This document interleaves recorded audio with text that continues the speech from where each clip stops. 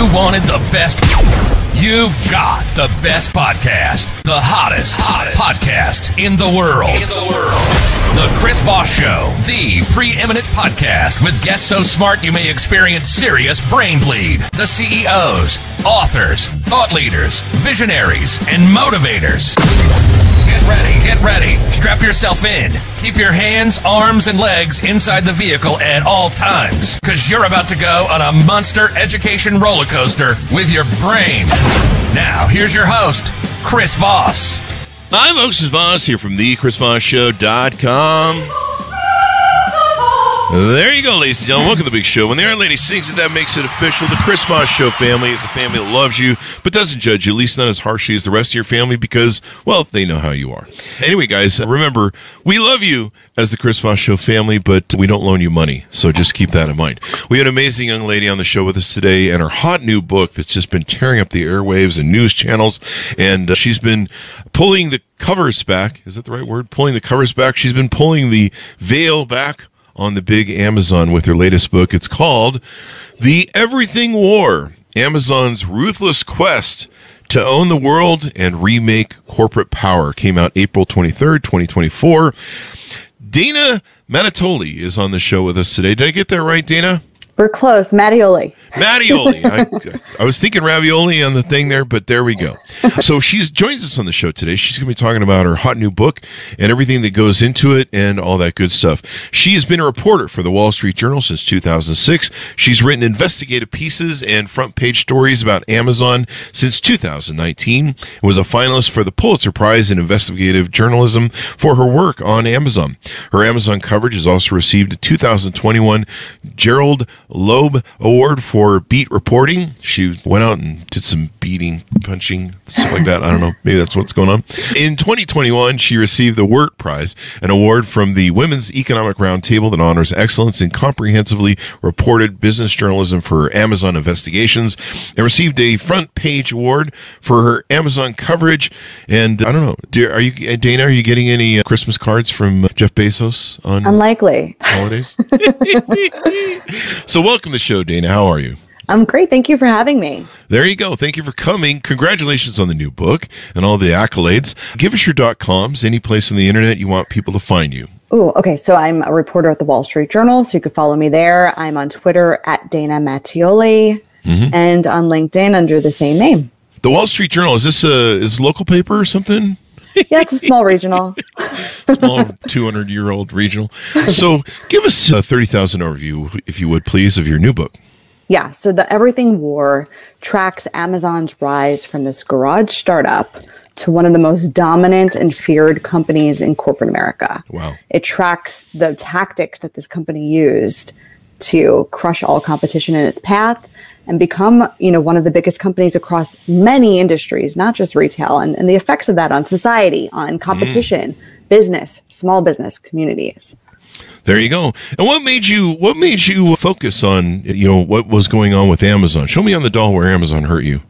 So I was the Wall Street Journal's mergers and acquisitions reporter for 6 years. I loved that job. And it was a high adrenaline job where I got to break news on which companies were getting acquired.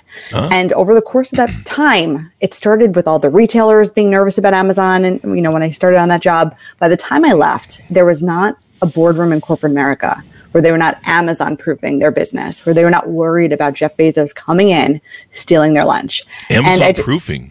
Yeah, they even called it that. They deployed stupid mergers to try to insulate themselves from this giant. And it occurred to me that, the logistics companies, the healthcare companies, everyone was nervous about this one company and no one understood how they always seemed to win, how they were crushing the competition. And it was this black box. And I really wanted to get inside of it and learn exactly what was going on. And, over the course of reporting out this book, my reporting for the Wall Street Journal, I learned that Amazon often had its fingers on the scale. And that's why they're winning so much. And that's, they were doing some things behind the scene that were either unethical or definitely anti-competitive. And that resulted in this historic Federal Trade Commission lawsuit against them that they called the company a monopoly, and it could result in its breakup. And is it still ongoing, that lawsuit? That is ongoing. It will go to trial in 2026, and that could have lasting repercussions for this company. Definitely. I mean, Amazon has been a juggernaut in the way they've risen. Hey, have we Amazon-proofed the Chris Voss Show podcast? They're in podcasting. Oh, crap. We're on Audible, and Amazon, I know, is for my book, and the podcast is on there, too. Plug. Anyway, so tell us a little bit about yourself. How did you grow up? What got you into investigative journalism and interested in that? Came from a finance family, and I knew I did not want to do that. And I was a very curious child.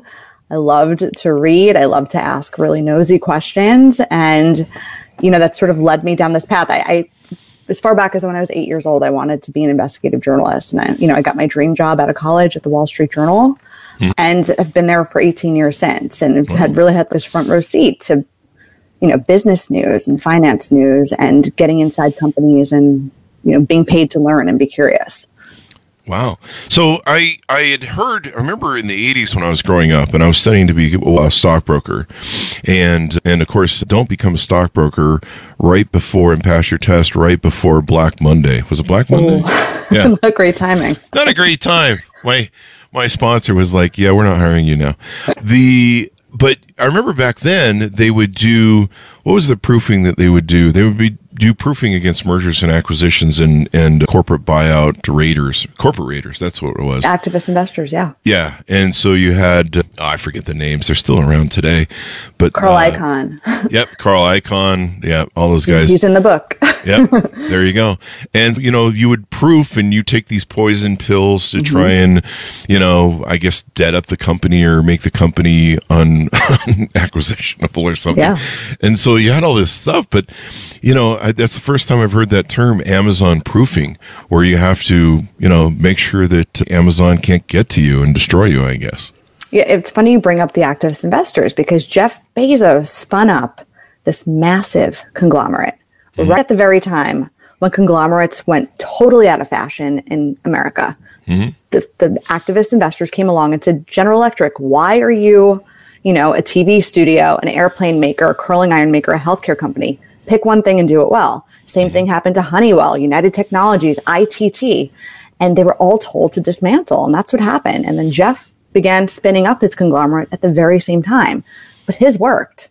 His secret sauce is that Amazon is this giant octopus with very many tentacles that are the market leaders in, 40% of e-commerce is on Amazon, world's biggest cloud computing company, third biggest digital advertiser, biggest deliverer of parcels in the US, healthcare, everything. I mean, it's in all these areas. And they're able to use those tentacles to strangle competition, to force their terms. And it's really worked for Amazon, and the activists haven't come knocking.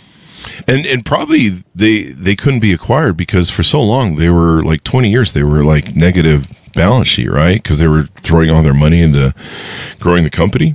I mean, one of the reasons that Amazon even exists today is because Jeff Bezos convinced Wall Street that you're not going to judge us based on profits. Yeah. They had this long runway. For years, they had losses. And, all of its competitors, Macy's, Saks Fifth Avenue, Linens and things, had to manage to Wall Street quarter to quarter and couldn't play catch up. They couldn't, there's a scene in the book that I love. I spoke with the CEO of Linens and Things in the 1990s, 2000. And they said, did you just not believe in e-commerce? Why were you so far behind? And he was like, Dana, I had to manage to my shareholders. He said, I went to my board of directors and said, we need $100 million to have a logistics business to ship stuff to consumers online. And they said that we can't do that. Our stock will tank. We have to manage our earnings. You could have 25 million. And he said, that's not enough. So all these companies had that same conversation in their boardrooms and couldn't get the buy-in. And it created this delta that just expanded between Amazon and everyone else because they didn't have to show profits for very many years. And Bezos had the vision to, all these guys are not going to play the same game I am. No, and if you remember, they even hosted a lot of their competitors' online commerce. Toys R Us, Borders, all used Amazon to fulfill their orders and gave them all their customer data, which was like the death knell for a lot of companies. And it became, what's that term, showrooming, where basically people go to Best Buy and other companies to see the product in physical form, and then check it out, see if they really want to buy it, and then they would order it on Amazon. 60% of all product searches in the U.S. don't occur on Google; they occur on Amazon. Wow, it's kind of remarkable. I mean, if Amazon ever starts a search engine, it is a search engine, arguably. Technically, yes, you are correct. Wow, that just hit me like a pile of bricks. Yeah, it is. Yeah, it is, because I don't bother searching for products I want to buy on Google. I go right to Amazon, and then of course the reviews are a big impact to that. Mm-hmm. And your book's on Amazon too, as well. By the way, it is. So it's on there. Pick it up there wherever fine books are sold, folks. So there's some great. You have a ton of great stories in the book. Of course, I've heard some of your media. Give us a couple tease outs of some of the examples that you found. Yeah, so I'll give you an example of, the book tracks this copycat mentality at Amazon, where the company, because of this toxic culture that Jeff Bezos created, where employees are competing with each other, they do unethical things and steal ideas from other people, steal product ideas and technology. And there's one scene in the book that really stuck with me. It's a company called Nucleus. And Nucleus had developed an intercom system with a screen on it at a really low price point, $200. Mm-hmm. And the company goes in for Series A funding to venture capital firms. And it meets with a bunch of traditional VCs, but Amazon also has a venture capital firm, which presents this weird dichotomy because it's a VC fund, but it also is like one of the biggest corporate titans in business history with competing products. So they get a Series A funding, and Amazon is part of it. And some of the investors are worried about that. They're like, is this like letting a fox into the henhouse? Amazon competes with this product too. So they get assurances from Amazon that they're not developing anything similar, that they could be open. And Amazon gets a board seat at Nucleus. It sees all of its latest proprietary technology, customer roadmaps, everything else. And 8 months later, the CEO of Nucleus gets a phone call from someone very senior at Alexa that says, hey, I'm really sorry. You're not going to the press release tomorrow. And the CEO goes, what do you mean? And you say, we're announcing an Alexa with a screen on it that does all the things that Nucleus does. And this, I had more examples that could even fit in the book of that very dynamic playing out. And it crushed this company. Home Depot, Best Buy, all of its vendors dropped them. Wow. And that just happens time and time again. And I learned that Amazon even has a legal protection in place to do this. In their NDAs, they have something called a residuals clause that says that anyone at Amazon in these meetings with other CEOs, founders that are divulging all their secrets and confidence and their roadmaps and confidence, anyone in that meeting could use whatever is retained in their memory without penalty. And that's how it happens. So you think you're safe going in with an NDA or signing an NDA or something along those lines. Mm-hmm. I know like VCs won't sign NDAs because they get so many ideas, but it's a great thing. But so Amazon's basically set up to where you go tell them your whole business model, how it works. You give them your all your meat and potatoes of your plan and everything you built for all these years, and they go, that's cute. Well, somebody work on that. And they just take it over. I noticed when Amazon started coming out with their own line of products that were like, you would think of them as maybe the generic brand, like when you're in Albertsons, there's like an Albertsons private brand. Yeah, private brand. And I remember they were coming out with them, and I would notice that Amazon would tag them as, I forget what the option is called. It's like the preferred brand or what everyone buys. Sponsored, preferred brand. Yeah. Yep. And you're like, wait, your brand is the preferred brand now? Mm-hmm. There's a lot of self-preferencing we learned about in this book. I spoke to 600 people. Mm-hmm. Including some of Jeff Bezos' top reports, 17 of them. 5 board members had hundreds of pages of internal documents, and it's not accidental that that happens. There's a ton of self-preferencing that goes on. There's a lot of spying that they do on the competition, on their sellers, and it's just a really fascinating dynamic and something I'd never seen in 18 years of covering corporate America. I'd never seen a company compete like this. And there's a reason that, regulators around the world have said that maybe this is a monopoly. Yeah. Yeah, I would say it is. You've seen so many of the companies they put out of business that I know about. You've detailed more of the littler companies, but what is there? Bed Bath & Beyond, all the different retailers have been hurt. You go to Best Buy to showroom. I might do that, and there's nothing there anymore, really. It's like you almost have to go to their website to see anything. Like anytime I go into Best Buy, it feels like the shelves are like a ghost town some of the time. Yeah, I agree. I spoke to a lot of those CEOs that have filed for bankruptcy of the big public companies. Mm-hmm. And some of them didn't want to go on the record, but so many of them told me that behind the scenes, Amazon's fingerprints were all over their bankruptcy filings, like if not for Amazon. And then if you go to the other end of the spectrum is the small business side, in just a decade between 2007 and 2017, 40% of the U.S.'s small retailers, toy stores, bookstores closed. And, that has lasting effects on local communities and employment and sales tax collection and, just the way that societies function. So it kind of hits at both ends. Yeah. We had the CEO of Best Buy, but I think he was one or two CEOs back. He had a book that we interviewed him on. Hubert Joly. I think so. I think that was his name. And so it was kind of interesting to talk to him, but it seemed, he was claiming they competed with it. Yeah, it was Hubert Joly, the Heart of Business book that he did. And he seemed to think that they competed well with them. And I remember sitting there going the whole time, I don't know, man, I've been in your store. Andrew... Can't do that last name. Bought a hard copy. Would love to get it signed. I'll get you a ticket to Future September 5th, whatever that is, advertisement. I'm happy to sign any book copies if you send me the receipt to my email account, and I will mail you a signed book plate. There you go. Dana.mattioli@gmail.com. There you go. We got everybody taken care of there. And it looks like Andrew's coming from LinkedIn, or he's got a LinkedIn account. So reach out to her there, or send the email. So, yeah, it was really interesting that they can just sit in these boardrooms, have everybody come tell you the secret sauce, and it's quite amazing. And then they just go ahead and they just make a product. It doesn't seem like they're... it doesn't seem. It seems like they just want to dominate everything. Is there any things that they won't touch? I'm glad you brought that up, because there's a scene in the book that I think encapsulates Bezos' worldview. It's 2006. Amazon's, a $19 billion company. It's in some areas like books and widgets and toys, but it's not an apparel maker. And, the apparel industry was very snobby about them. There's this big gala in New York City where all the top CEOs go, and in walks Jeff Bezos, which he doesn't. One of these things is not like the other. And one of my sources sees him at the bar, and he says, what are you doing here? And Jeff tells him, your margin is my opportunity. And that applied not just to retail, not just to apparel, but to everything. I spoke to one of Amazon's earliest CFOs for the book, and this is back when Amazon couldn't turn a profit. They were really more fledgling. And he said, even back then, the senior team under Jeff viewed their total addressable market, how big they could be, as anyone else's margins. And that was the vision from day one. And what you've seen now is that's really played out. Andy Jassy, the current CEO, has been telling his deputies that Amazon could be a $10 trillion company in the next decade. It's $2 trillion now. So just think about all the areas that they see room to grow.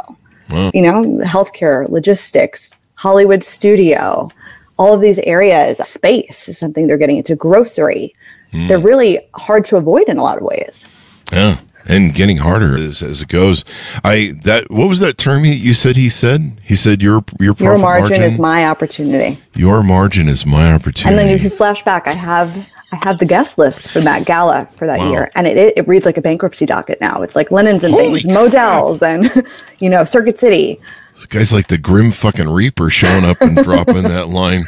But this is capitalism. Maybe, I don't know. Is it truly capitalism? From your research, your opinion, do you feel it's a monopoly? Maybe. Well, it's not really. I wanted to present the facts to the readers, and you said at the beginning, the veil on how this company operated. It wasn't predestined to be this successful. It did things along the way, and I think when you look at what the regulators have said, and in the U.S. with the FTC, but also in lots of other countries have looked into Amazon's business behavior, and they say that Amazon does not compete fairly. And that there are tactics that they are deploying that are hurting even shoppers. The crux of the FTC lawsuit is that Amazon has so much power on the third-party sellers on its website. 60% of things sold on Amazon's website are third-party sellers. And it's raised the fees so much for those people from 19% a decade ago to 45 cents of every dollar a third-party seller has in revenue goes back to Amazon, that they've had to raise their prices on their goods for all of us. And you have to think about the consequences of that. Is Amazon raising prices for shoppers across the economy? Yeah, I've noticed that the giveaway sort of prospect of Amazon, cheap Prime used to be really cheap to have. I was an Amazon seller for 15 years or something, and we didn't sell a lot of stuff, but we just sold. We got a lot of review products that came from companies, so we'd offload them, and it was kind of like an eBay over there. It was actually more stable than eBay, but the return.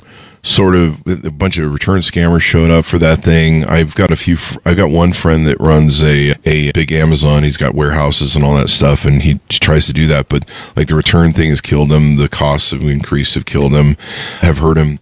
And it's really interesting how they've just become this juggernaut. And now, it used to be you could order Prime and you get the next day or the same day. Now it's going to be there in 2 or 3 days, unless you want to pay extra. And it's just you can feel the vice closing on you at this point, I think, even as a consumer. Yeah, it's kind of a traditional monopoly sort of setup where at the beginning, the monopolies might undercut pricing and, you put other people out of business and you get like a core base of users. And then once you get to this perch where you're the top dog and there's less competition, you could change the terms. You can make it a lesser product or a shittier experience and people will stay. And the FTC suit says that. It says, you're bombarded by ads now when you go on Amazon.com. That's not a great experience. Irrelevant ads in lots of ways, but they're able to do that. They just added advertisements to Amazon Prime Video. And if you don't want those ads, you got to pay more. Yeah, exactly. I was really insulted by that. I was like, a lot of people what were. the hell? But it kind of shows that, once you become a monopoly, you could charge what's called monopoly rent. And you can get extra terms and people will still stay because there's fewer places to go. I want Monopoly. I want to be able to charge Monopoly. We charge Monopoly rent on the show. So, yeah. So you exposed a lot of this stuff.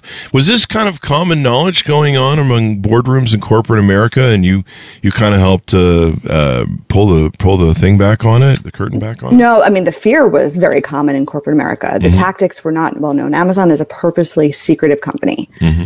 Everyone that works there, anyone that interacts with them has an NDA. So lots of people didn't want to talk to me at first. And that's why I wanted to get all these internal documents and really paint a picture of the true nature of how this company has gotten to this perch in corporate America, how it competes. Wow. So that's all exclusive. Wow. And you got them to talk, though. Some of them. So a lot of them, yeah. Yeah. What do you see the future? Is the FTC going to have any teeth? I mean, usually this thing's silly. I watched I watched the Monopoly fight over Microsoft for go on for what was it, 5 or 10 years or something, and then eventually you're just like, I don't know, they paid a fine or some crap. Yeah, it was a slap on the wrist. A lot of people thought, yeah. And no one cares about Edge or whatever the hell it used to be called, that Internet Explorer. Was that what it was? No. It was Internet Explorer. Yeah. Their browser that was the big argument, and then it became Edge, and still no one cares about it. If I ever meet someone who uses it, I'll be like, seriously? It's like when you meet those people who have a Yahoo or Gmail or AOL, not Gmail, AOL or Yahoo or emails, you're like, you're one of those people, aren't you? So I'm judging you harshly. As we go out, any final stories, tease outs you want to take and do as we go out?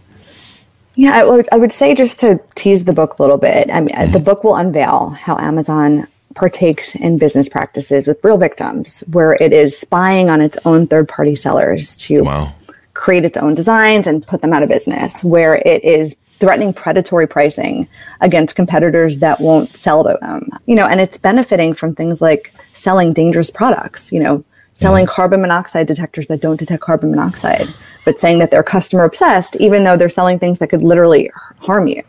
So the book's pretty expansive, but I think anyone who reads it will have a really good primer on how Amazon, wound up in this hot seat with the federal government, and a really good inside look into how Amazon and Jeff Bezos competes. You mean billionaires don't really care about us? Jeez. Who knew? Is there anything that you saw in writing the book that, what consumers do? Can consumers hold the power? I mean, if they want to, I watched Walmart change from, not having a lot of healthy foods and organic stuff to where they changed to organic because the consumer used the power of their purse. What can consumers do to? It's interesting. I got a lot of emails from people who've read the book now, and some of them describe themselves as like Amazon Prime power users. They relied on this, and they were like outraged after they read it about how Amazon competed, and many of them have canceled their Primes, their Prime accounts. Others have taken an inventory of how much they interact with Amazon. They might not even know it. Amazon underpins a lot of technology and companies, even the CIA with their Amazon Web Services business. Really? Netflix is on Amazon Web Services, Lyft, the ride sharing company. So a lot of people do that to take an internal inventory of how they're interacting with Amazon and seeing if they could make conscious decisions to benefit other companies, or some people have written to me saying that they're shopping local more now that they understand the true cost there. Yeah. So it really depends on what your concerns are and how to address them. But there's definitely ways that anyone could make tweaks that would help combat some of that. There you go. And I mean, in Main Street, I remember watching in the 80s, Main Street just get disabled. And of course, part of that was watching the middle class get disabled. I'm still waiting for my Ronald Reagan trickle-down economic check.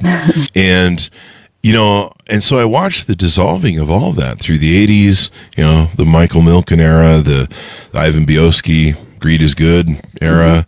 And I kind of thought it's kind of stopped there for a while. Maybe it balanced out, but no, it just seems like with Amazon and even Walmart companies, where you have employees working on welfare, and it's just quite extraordinary how capitalism, I believe in capitalism. I'm an entrepreneur. I've always have been since 18, but I do believe that entrepreneurism needs some checks and balances. There's technically that's what the monopoly laws were originally for, but it doesn't seem like, with Citizens United and other SCOTUS right-wing rulings over the past years, it's basically, hey, you can buy a politician if you're a company. It's really easy just to do whatever you want. I'm glad you brought that up, because there's a big part of the book, the whole second chunk of it, is about Amazon lobbying in D.C. And they went from having no presence there, spending no money there, and then a few years later having thousands of people working on PR and government relations and lobbying for them. And now, I think the last time I checked, they spend more than any other company in the U.S. other than Facebook on lobbying. So think about that. That influence game is so powerful. And it's very hard to even substantiate what goes on behind the scenes there and how important that is for a company like Amazon. Oh, yeah. And they may beat that whole FTC thing in the long run, I guess, technically. Or they just pay a fine. That seems to be what everyone ends up in those things. It's more like I almost look at those things as more like a fine shakedown sort of thing.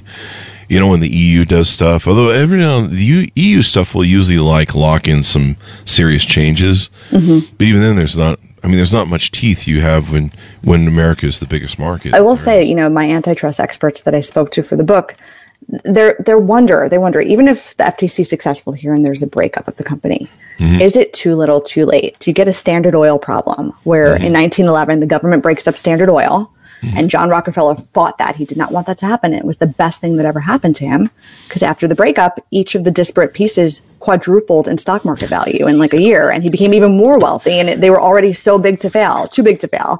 And maybe that's what happened. That's what happens to Amazon. Yeah, it's like the original Bell telephone. And that worked out better, I think, after they broke up. And you had Cincinnati Bell, and you had all the different bells running around there. I think one of them eventually became AT&T, didn't it? That's right. Yeah. Wow, I still remember. I'm old. So there you go. It's been fun to have you on the show. Give us a final pitch out as we go out, where people can find you on the interwebs, where they can pick up the book, et cetera, et cetera.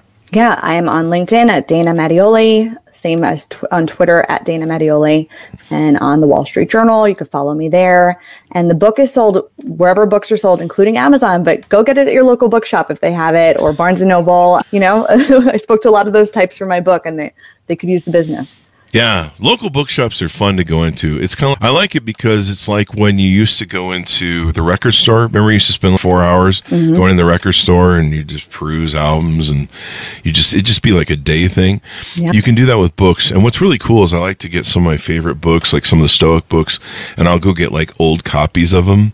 And I don't know why, I just like it. Yeah. And also, if anyone buys the book today, send me the receipt to dana.mattioli@gmail.com, and I will get you a signed book plate for it. There you go. Will you sign my Audible copy? I'll work on that. I heard it on Amazon, or on Audible. On Amazon. It was on Amazon, yeah. That's ironic in some way. Thank you very much, Dana, for coming on the show. We really appreciate it. Thanks for having me. There you go. And thanks to our audience for tuning in. Order the book wherever fine books are sold.